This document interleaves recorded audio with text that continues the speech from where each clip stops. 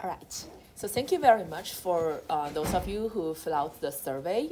So according to the survey, I find like most people are confused about like the conceptual behind heat capacity, Joule-Thomson experiment, and enthalpy. So that's the first part we're gonna go over by this like long list of true and false questions. And then lots of people voted for the second law of thermodynamics and also Carnot cycle.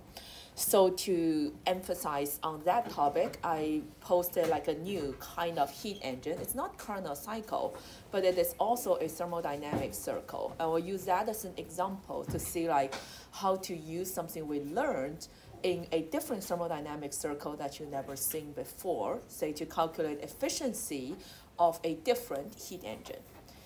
And at the end, it seems like conceptually, we also want to emphasize what exactly is behind all those terminologies regarding to entropy. Like what does it mean by like say entropy is a extensive state function? So we're gonna do more true and false problems. So I like to do these true and false problems in the textbook with you, not only because they're like very good practice, and also like these true and false questions can be easily translated into like a short answer problem. So even if they appear to be true and false, we might ask it in a different kind of format, but they are very educational. So let's just go over it together and see like what is the logic behind each question. Like when we say it is false, why it is false, and how can we make it correct. All right, so let's do this together. This is a little bit too compact, so I hope you can let me know if you feel like it's too small and you can't see it, but I'm gonna read it with you and see what are we thinking while reading the problem. First one, it says delta H is a state function. So when reading this problem, the first thing you want to ask yourself is what is a state function, right? So a thermodynamic state function basically tells us it tells us about a specific thermodynamic state. So in chapter 1, we went over a discussion in what is a thermodynamic state. So a thermodynamic state in a certain equilibrium has particular values for each thermodynamic properties. So these thermodynamic properties are thus called state functions, right? So these thermodynamic properties defining a thermodynamic state, we have several examples. We have volume, we have temperature, we have pressure, we also have enthalpy or entropy or internal energy. So in this case, H or enthalpy itself is a state function. However, when we say delta H is defined by H final minus H initial, right? So it's talking about the difference between two thermodynamic states, and thus delta H is not a state function.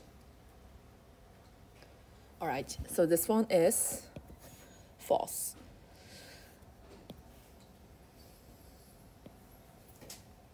I'm gonna just go over it and then erase the note I just write, but you will see a list of like annotation in my updated lecture notes. Next one, CV. So CV, that's our volume heat capacity, is independent of temperature for every perfect gas. So what do we think about this one? So this one is false whenever we say like an ideal gas. So something is true, for example, for ideal gases or perfect gases. When we see perfect gas, effectively what we have is saying we have CV equals to dQV over T. So this QV means it's a heat transfer at constant volume. And that equals to, dt. And in this, for ideal gases, this equals to du over dt. So that's something we can tell. But it's not necessarily saying the CV must be a constant.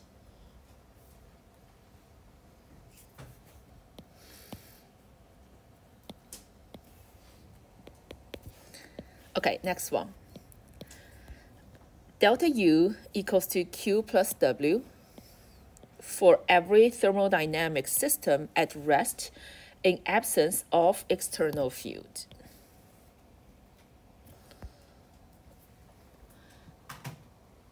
So I'll tell you this one is false, but someone tell me why it is false.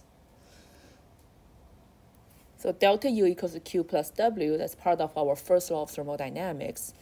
It tells us the system is at rest, so no kinetic energy, absence of external field, no potential energy. So far so good.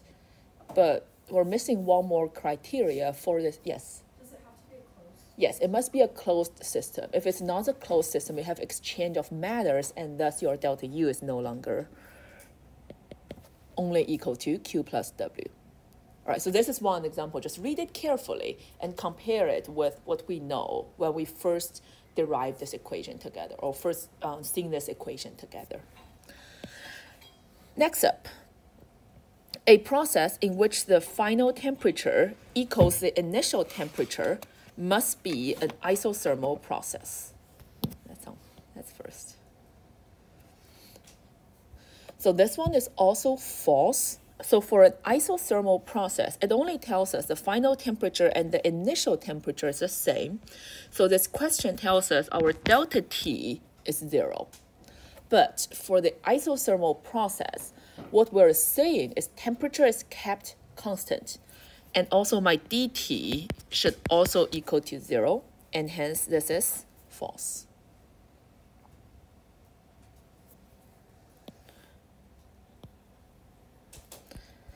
Next up, let's see. For a closed system, now we have closed, at rest in absence of external field, U equals to Q plus W. Is this one true or false? So this one is also false. For what reason? Yes. Right, so Q and W describes processes. So this must be a delta U. All right, so the change of internal energy for the closed system at rest, no external field, equals to Q plus W. Next up, internal energy will remains constant in every isothermal processes in a closed system. The concept we're using is almost the same concept, but using it in different way. So what about this one? So internal energy remains constant for every isothermal processes. Right, so this one is false. And the best way to approach this kind of question is thinking about what exactly is my internal energy depends on. So for anything that's not ideal gas, my internal energy is a function of temperature and volume. But for ideal gases, my internal energy is a function of temperature. So in this case, because we don't know how volume is changing, we don't know how internal energy is changing, and because we didn't specify ideal gases.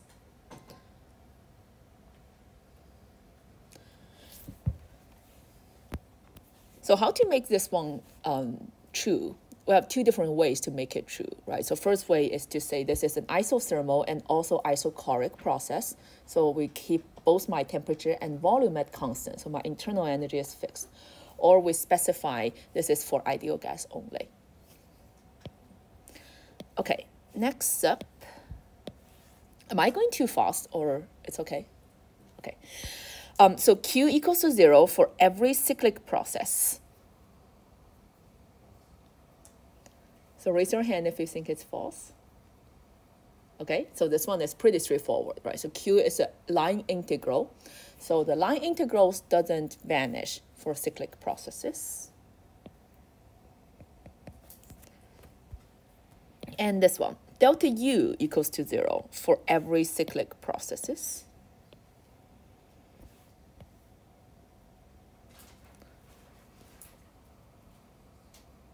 So this sounds fine. it is fine. Right, so delta U does vanish for every cyclic processes because internal energy is a state function, right? So it only cares for the initial and final state. But do be careful. It is good to be cautious when you see something like every process. Just ask yourself, like for every cyclic process, the only thing that vanishes is the change of a state function. So basically, this question is asking us, is internal energy a state function? And the answer is yes. All right, next up. Delta T equals to 0 for every adiabatic process in a closed system. So this one is not true, right? So you, and when we're writing at it, the easier way to say like, oh, I say delta T equals to 0, so no change in temperature for every adiabatic process, I write Q equals to 0, and they don't necessarily link to each other, right? So Q equals to 0 doesn't tell me delta T equals to 0. We see that repeatedly when we're deriving, say, adiabatic expansion for ideal gases. All right, next up. We have a thermodynamic process is specified by specifying the initial state and final state of the system. So this one is false, right? So when we're talking about a thermodynamic process, remember we want a way to say calculate my Q and W of that process. So these line integrals require us to specify the exact path that the thermodynamic process is taking place, whether it's adiabatic followed by isothermal or isobaric followed by isochoric, right? So these are processes we need to specify, not only the initial and final state. Next up, if a closed system at rest in absence of external field undergoes an adiabatic process that has W equals to 0, then the system's temperature must remain constant.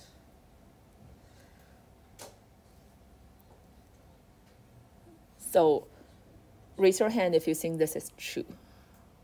Okay, if you think it's false. You want to explain why you think it is false? You can expand against into a vacuum, and that satisfies where Q is 0, and it's also adiabatic, right? Mm-hmm. That's a Joule experiment, yes. So our initial and final temperature is the same, but the temperature can change in the process. So in this case, the biggest thing here is even if, in addition to what you were saying, what we're saying is a closed system at rest undergoes an adiabatic process. So this one we have Q equals to 0, work equals to 0. What we have is delta U equals to 0, right? So we do have the change of internal energy equals to 0, but if it is not an ideal gas, we cannot conclude that delta T is 0. So in order to make this statement true, we can add a criteria to say like if this is ideal gas, then we can make the conclusion that delta T is 0. But still, the temperature is not constant along the way, right? It can change along the way, but initial and final temperature will be the same. So a true statement for this one is, if a closed system at rest in absence of external field undergoes an adiabatic process that has W equals to 0, then the initial and final temperature of the system will be the same for ideal gases. That's how to make this statement a true statement. So this is one of the practice you can try. Like when you see a statement that's false, think about like what I should do to make this one a true statement. That's very educational along the way. All right, next up, we have PV work is usually negligible for solid and liquids. So this one is true, but I don't really like the statement because it's a little bit ambiguous. But the bottom line here is thinking about PV work, right? So your system is either expanding or contracting. Now, gas is pretty easy to be expanded or contracted, apply pressure on there. But say if I have a solid, just like this piece of chalk, I apply pressure to it. The volume will change, but that change of volume is going to be very, very small. So that's what this question is saying.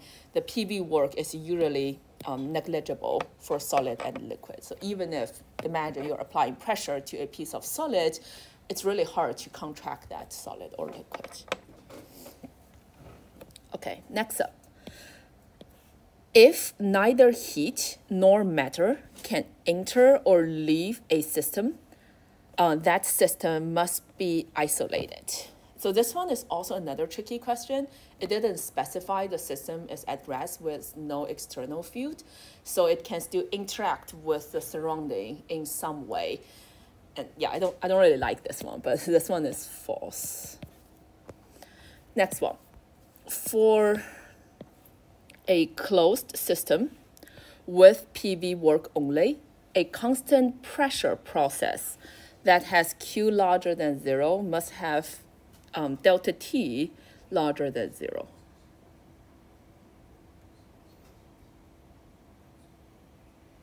So in this one, what are we saying? We have a closed system with PV work only. For a constant pressure process, what do we have?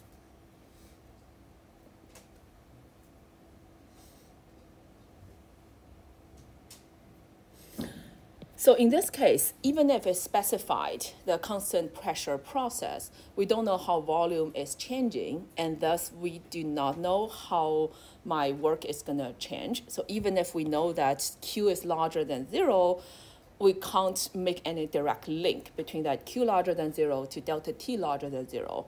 Well, and in addition, we don't know whether it's an ideal gas or not, so my internal energy is less connected to temperature change. So this one is false for multiple reasons.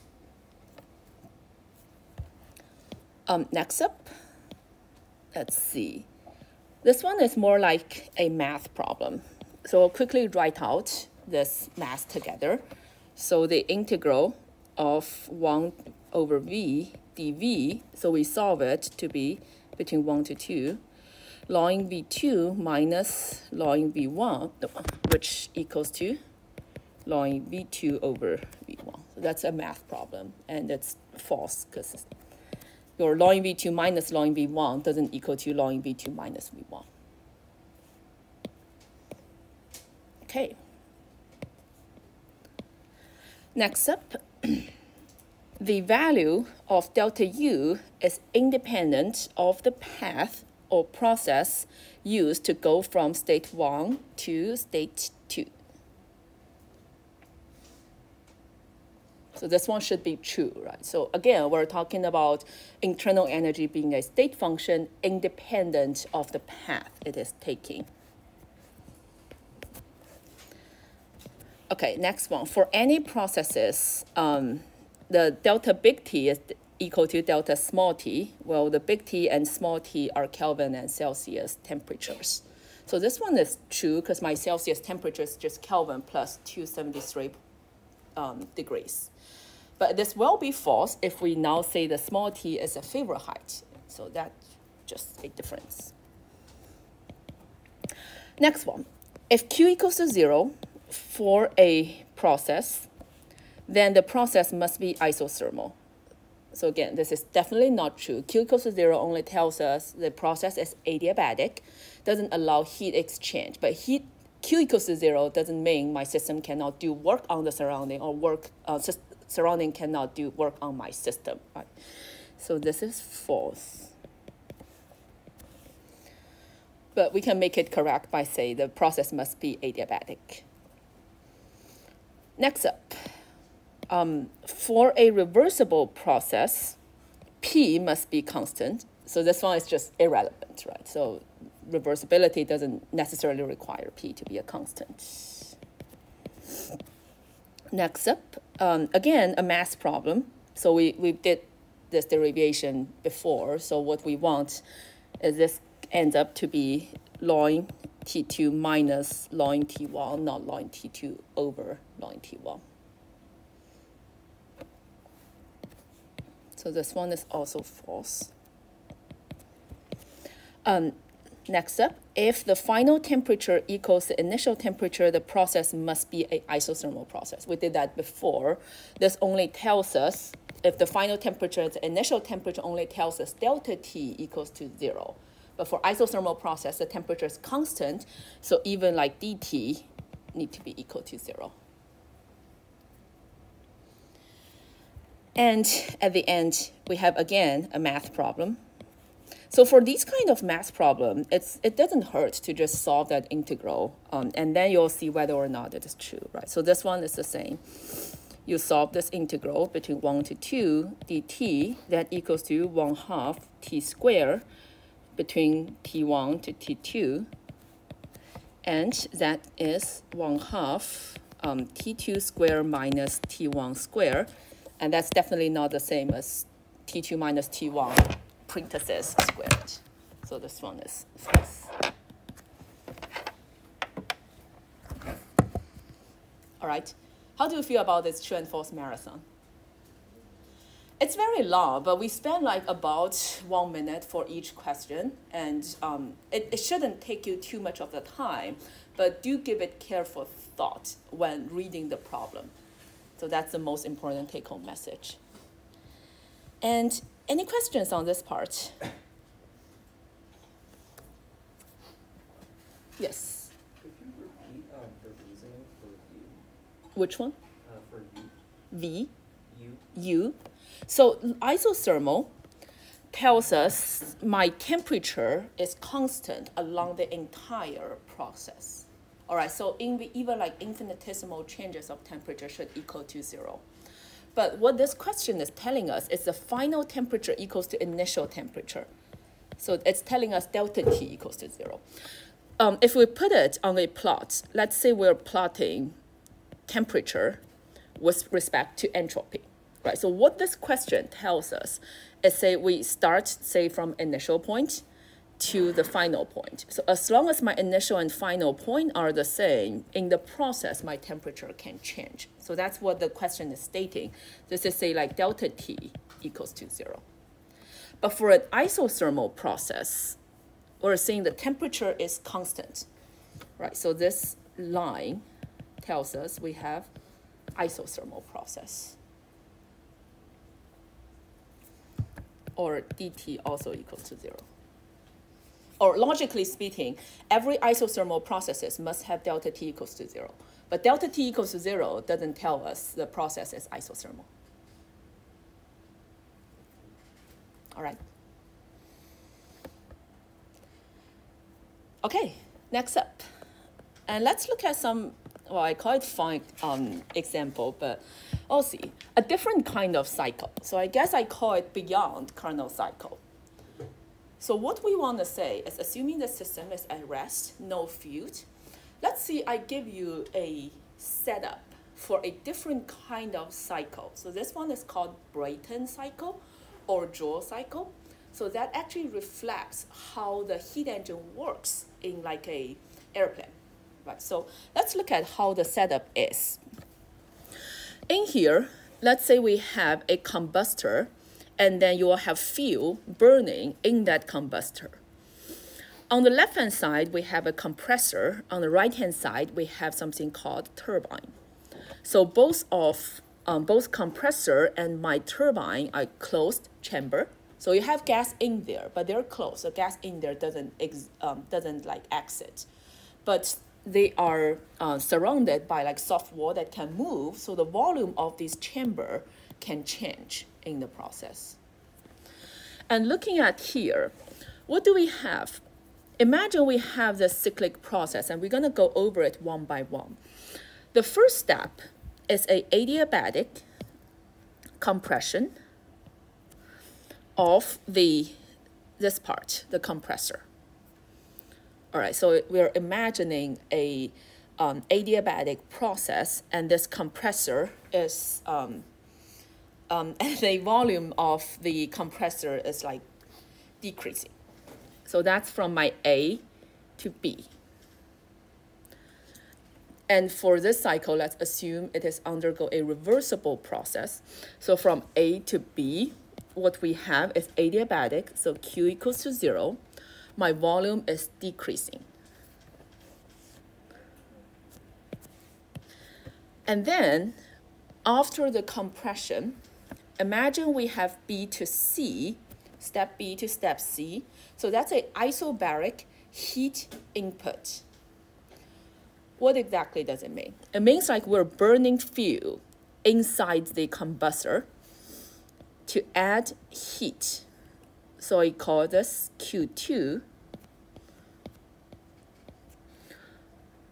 at B to C. All right, so the heat is input by burning of the fuel. So how exactly does the reaction happening when burning the fuel? We don't care. So our system is my gas inside my compressor and turbine. Whatever those gas get is a heat input by burning of the fuel, which is Q2. Now, after burning of the fuel, obviously the heat transfer into the gas of my turbine, and then that heat transfer inside will then undergo an adiabatic expansion after the heat goes in. So my third step is adiabatic expansion, and during the process of expansion, my turbine will do work on the surrounding. So in here, we will have part of the work put my compressor back into its original state. We call it W compressing. And then part of the work exiting the nozzle to do work on the surrounding, or we call it work output. And in the last step, between D to A, let's say we have some kind of work heat going out, so we're cooling the entire system back to its original state. So if you're thinking about the process, right, so that's how the compressor is adiabatically compressed first, and then we input heat. After we input the heat, the gas in the turbine is doing work on the surrounding and output work from this circle. And at the end, we want to cool the entire system down back to its original state. That finish a cycle. Now that's the setup. The question here is, what is the efficiency of this cycle? Express the efficiency of the cycle using the temperature at your basically using the temperature at your TA, TB, TC, and TD.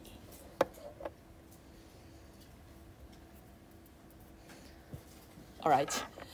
So this is a kind of question. It looks very complicated, but the kind of knowledge we use is already pre-established.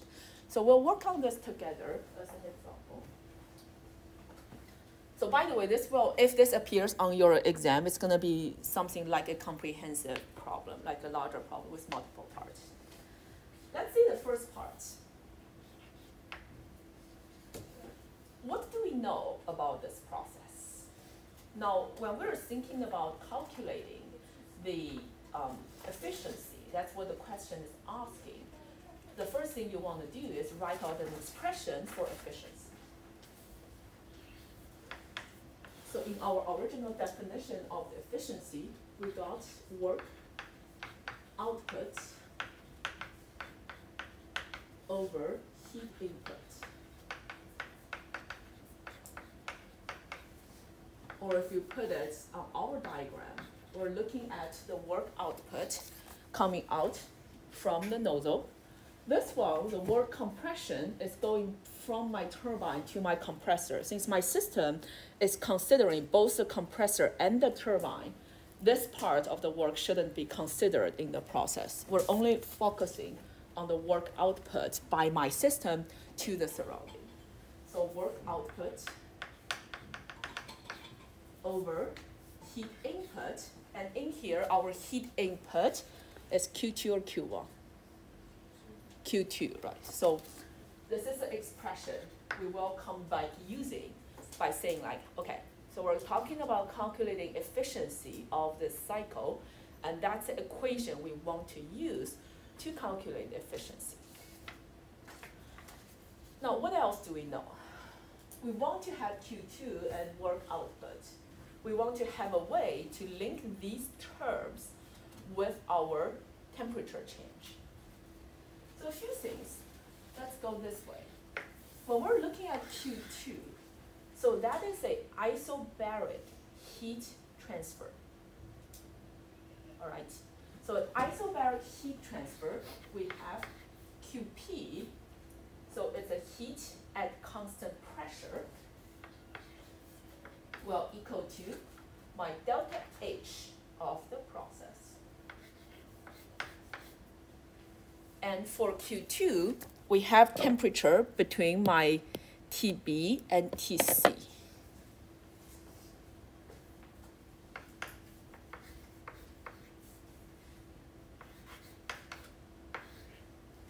So since we're talking about an ideal cycle, assuming it is ideal gas, I should probably give you that.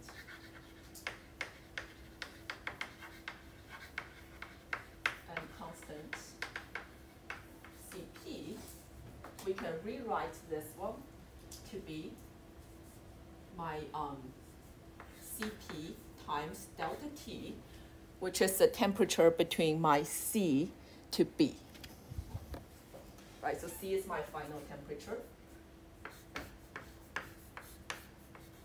and B is my initial temperature. All right. Thirdly, how do we find out an expression for the total work output? So, what do we know? We know the heat transfer for all 4 steps. Right, so 2 of them are isobaric heat transfer. We can calculate it by delta T and also using the heat capacity Cp. 2 of them are adiabatic. So total Q equals to 0 for those 2 adiabatic processes. So for take consideration of the entire cyclic process, what we have is the delta U cyclic will equal to your total work plus your total heat. So when I say the total work and the total heat, I'm referring to how much heat has been transferred into the system versus how much work is output from the system. Right? So my internal energy of the entire circle is conserved. So in this process, the total work output will equals to my total heat input, because their signs are different. With me so far? So in this case, what we end up getting is this Q total is my Q2 plus Q1. And if I want my work output as a positive number, and we'll have the work output.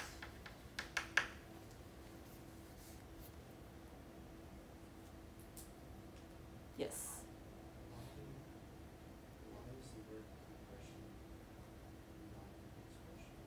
So the work compression is talking about my my gas in the turbine doing work for the gas in the compressor. Now my system consists both the compressor and the turbine. So that is the internal work that's being considered. So in this case, we're talking about the entire cycle. Now we did finish my entire cycle. The total internal energy of my system is conserved. Right, so the total heat input minus the total work output must equal to 0, because my delta U for the cyclic process is 0. Yes? If Q1 is out of the system, then why would we add? So in this case, remember, we're talking about how much work is input into the system. Even if Q1 is negative, we'll see it being negative. We still want to write both of them as a positive number in this case, because here we're referring to the heat input into the system. And now we have an expression for my work output. That equals to Q1 plus Q2. And using the same example here, for isobaric heat transfer, we have a mean to calculate Q1 and Q2. And that equals to, for Q1, we already calculated Q2. So for Q1, or we're talking about the Q between D to A. That is CP times TA minus TD. Right, and in here, like what you were saying, we can do a quick sanity check. So the temperature of my TA must be smaller than my temperature at D. So my TA and TD will be a negative number, and hence it's saying the heat is output from the system. So, and that's a nice sanity check we can do.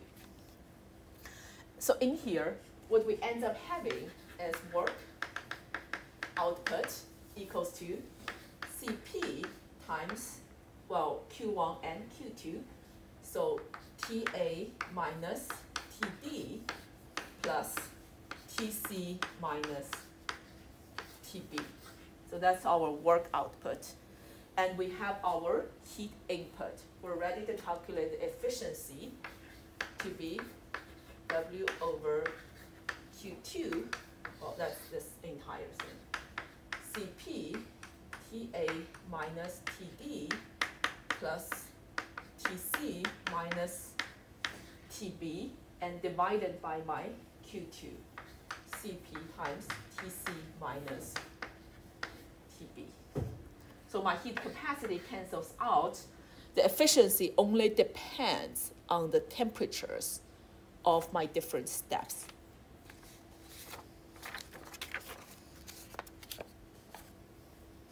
Yes? For the delta U sigma, is that a minus work output or shouldn't you do a plus? So in this case, we're talking about, it is plus if we're talking about how much work is being done on the system, right? But now the work output is, we're trying to say this one is the work that's being done by the system to the surrounding, and that's where that negative comes from.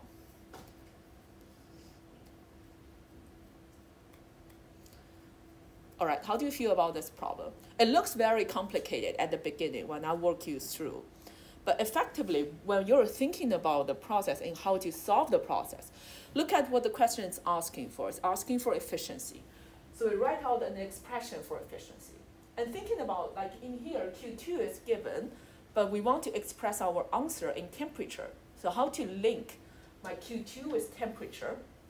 And we read the question, we say, okay, ideal gases, constant pressure, that equals to delta H. Right, so we use our heat capacity times the change of temperature for ideal gases. And eventually, we can leave the heat capacity here. It'll be like, I don't know what the heat capacity is, but you'll find out the heat capacity will cancel out at the very end. So we'll leave it there. So that tells us in the problem when you feel like, oh, I don't have enough information, just leave it there. And maybe later on, they will cancel out. And then with this in hand, we then want to say, how do we find out the total work that's being done? For that, we use our first law of thermodynamics and find out, okay, so we're just looking at the total work and the total heat. And we solve for an expression for the total work, and then we have our efficiency. And obviously from here, we can have follow-up numeric questions, like say, well, we give you the temperatures of these reservoirs and tell us what is efficiency of that cycle. So that's what I mean by this one can easily be a comprehensive multi-part problem. All right, any questions?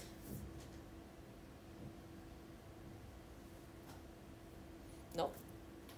Okay.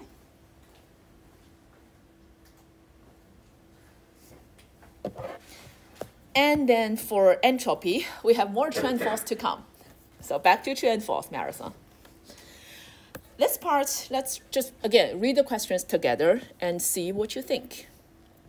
First one, a change of state from state 1 to state 2 produces a greater increase in entropy when carried out irreversibly than when done reversibly.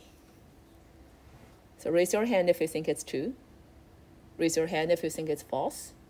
And why do you think that's false?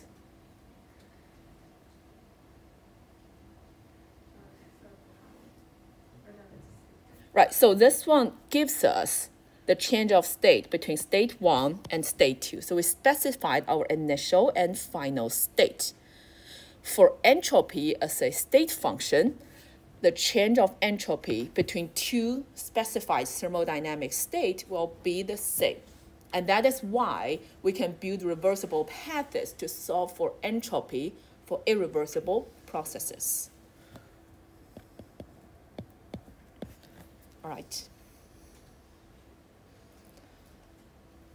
Next up, the heat Q for an irreversible change from change of state from state 1 to 2 might differ from the heat for the same change of state carried out reversibly. So this one is true. Now we're talking about the heat, right? So Q reversible and Q irreversible. And since our heat is a line integral, it's dependent on path, right? So depending on the path, my heat will be different.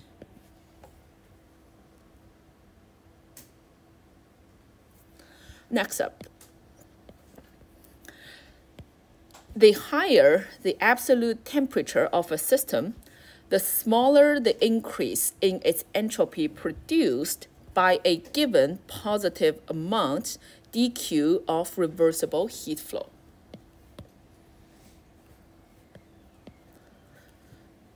This one reads very long, but it becomes very obvious if we write out our expression for entropy. So my ds equals to dq reversible over temperature. So the higher the temperature, given that dq reversible is the same, the smaller the ds. So this one is also true.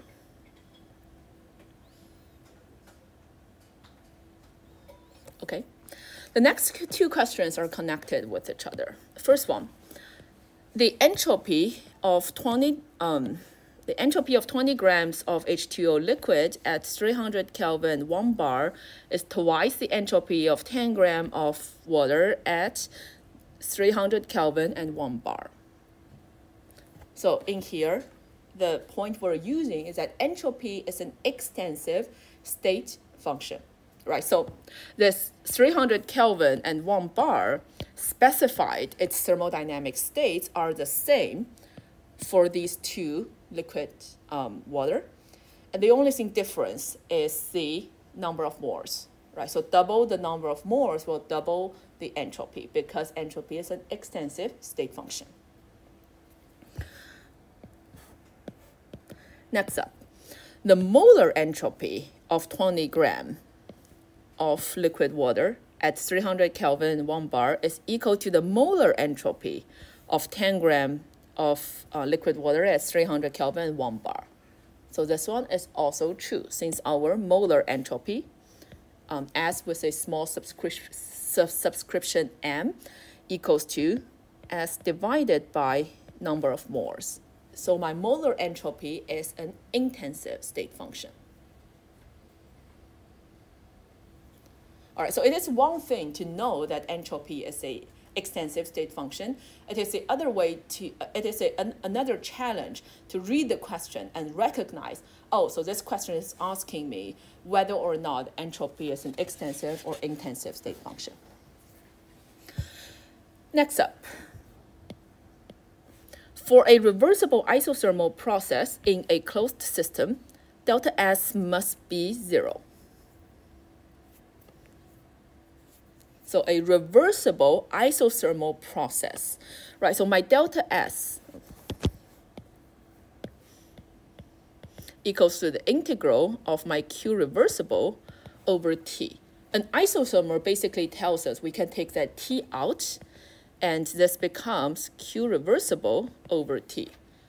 And now my question is my Q reversible always equal to 0 for isothermal processes? And the answer is not necessarily. Right, so my Q reversible only equals to 0 when we say it's adiabatic. Again, the reason Q reversible is not 0 for isothermal processes is you might have system doing work on the surrounding or surrounding doing work on the system, even for ideal gases. For non-ideal gases, we don't even know how internal energy is going to change with respect to volume. Next up, the integral of t minus 1 CV dt is always equal to CV ln T2 over T1. So this is not true because we don't know if CV is a constant. Next up, the system's entropy change for an adiabatic process in a closed system must be 0. Again, the system's entropy change, so we read it as delta S. For an adiabatic process, we write Q equals to 0. But we didn't specify this being a reversible adiabatic process. So like the Joule experiment we were discussing, Q irreversible equal to 0 doesn't tell us entropy equal to 0.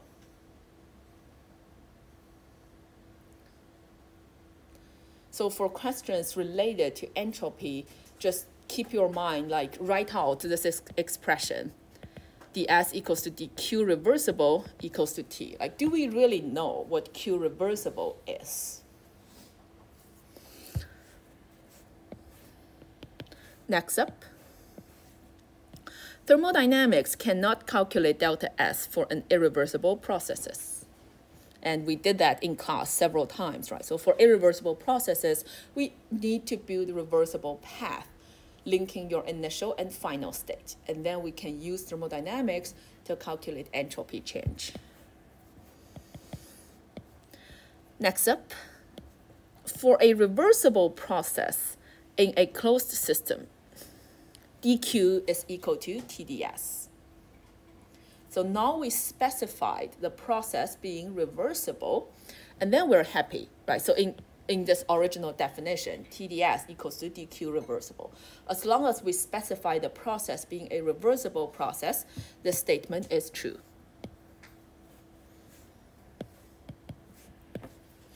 Last one. The formula of 3.4, which remember that's the example problems we did together for different processes to calculate delta S, enable us to calculate delta S for various processes, but do not enable us to find the value of S of a thermodynamic state. And this one is true, right? So for my entire 3.4, we spend a lot of time talking about what is delta S, and that equals to the integral of the Q reversible over T.